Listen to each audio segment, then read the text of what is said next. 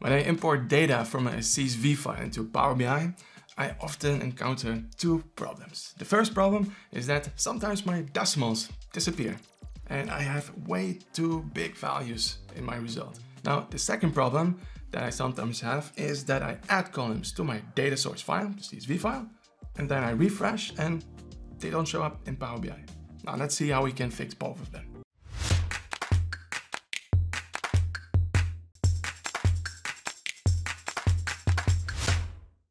Welcome to How to Power BI. My name is Bas, and if this is the very first time for you visiting this channel, then make sure to hit that subscribe button if you want to stay up to date on all of my videos.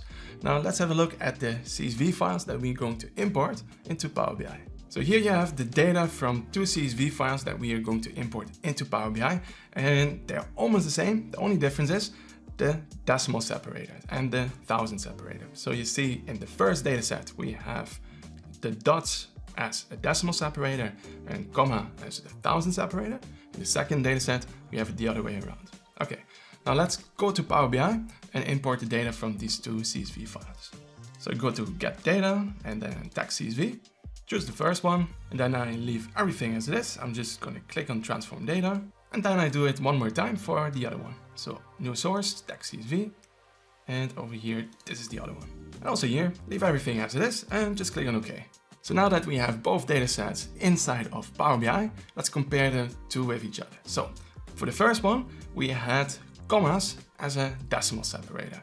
And you see, everything seems to be working fine. So we have first the source tab, then we promoted the headers, and then you see over here we have commas. Now we are going to change the data type, and boom, it works. Now then for the other one, we had dots as the decimal separator. So source tab, promoted the headers, and then now we're going to change the data type, and it doesn't work. Now why did it work for the first data set where I had the commas and not for the second one? Well, that has to do with your regional settings. So by default, Power BI picks it up from the regional settings in Windows. You can just look for regional and format. And then here you see for me, that's English Europe. Now, and in this format, the decimal separator is comma, and therefore it applied the right data type using the comma decimal separator. But it didn't work for that second data set where you had the dot as a decimal separator. So what can I do then? Well, we can also change the regional settings for the whole workbook. To do that, you can go to File, and then Options, Settings, Options, and then you go to Regional Settings under Current File. And then from here, we have a drop down and we can change the regional settings to a region which uses the dot as a decimal separator. And then it would work for the second data set, but not for the first one. Okay, so let's give this a try. So I'm going to go and choose here English UK. Press on OK. And now I'm going to go to the data set where we have the dots as a decimal separator. I'm going to delete the change types tab. Then I'm gonna redo that and I'm gonna assign the data type decimal number. And you see, now it works. However, if I would have commas now, the other way around, well, then it wouldn't work. And what if you have some queries where you have a dot as a decimal separator and other queries where there is the comma as a decimal separator? Well, then you have to go to your column and then assign a data type using a certain locale. Okay, so using locale, and we need to choose a locale that uses the comma here as a decimal separator, for example, Germany. Click on OK, you see it works.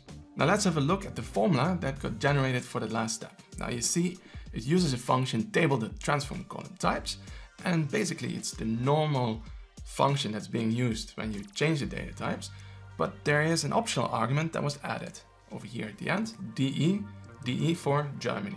Okay, so this is basically the only thing that needs to be added to change the data type using a certain locale.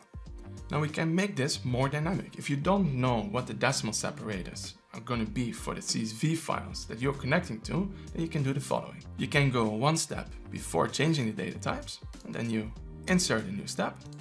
And we can look into the sales column. So over here, just type in sales in between square brackets. Okay.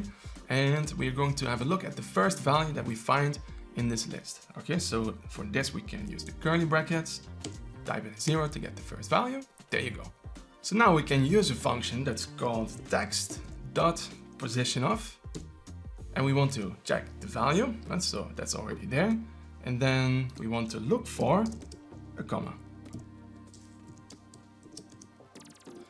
Now we can duplicate this, so just copy it, and we can check if this is bigger than, and then we just paste it in there again, and replace the comma with a dot.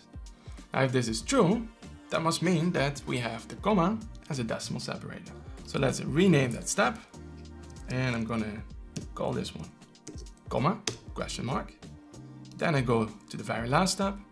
Okay, now here we have to just update the reference to comma, and instead we want to refer to the promoted header step. And now we can go to that very last argument, and we can say if there's a comma, so I can just refer to the comma step. Then I want to have the else.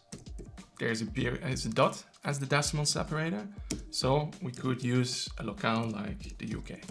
And if I then switch the data source, which currently is using commas, to something that's using dots as a decimal separator, then you see for the comma step, now this one returns false, and for the very last step, it now applies the data type using the UK format.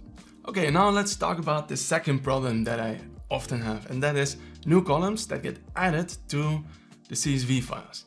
Now, here in our CSV file, I'm gonna add one extra column for the cost. And then let's save the file and go back to Power BI. I'm gonna click on refresh. You see nothing happens. Now what's going on is the following. So if you go back to the source tab and you have a closer look at the formula, you see there's one argument that defines the number of columns. And actually, this is an optional argument. We can take it out. So I'm just gonna take it out, delete it, press enter, and now you see the cost column shows up. I'm gonna click on the very last tab and it's solved. So that was an easy fix. And now you might be wondering, does all of this also work when you have CSV files that are in a folder, and then you're going to connect to that folder and combine the data from all of the CSV files? Yes, it's more or less the same. Now let me show you. I'm gonna go here to new source again, and then I go to more, connect to a folder, then click on OK, transform data, and then here we can click on combine files in the content column header, and I leave everything as it is, just click on OK.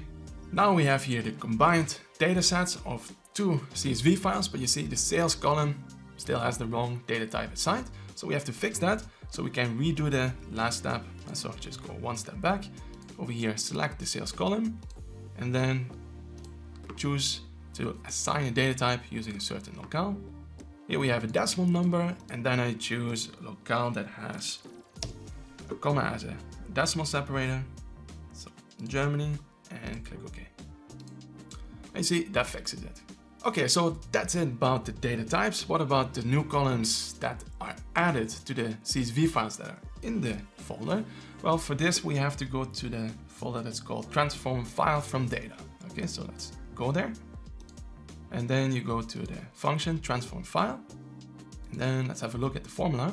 Also here you see columns equals to, which you can just take out. And then you can also go to transform sample file, and then to the source tab. And then also here, just take out columns equals to. And if you then have new columns and you refresh, then you see that the cost information nicely flows into Power BI. And this is how you can solve two common problems that a lot of people have when they connect to CSV files using Power BI. Now, if you have any other problems, then just share them with me in the comment section below.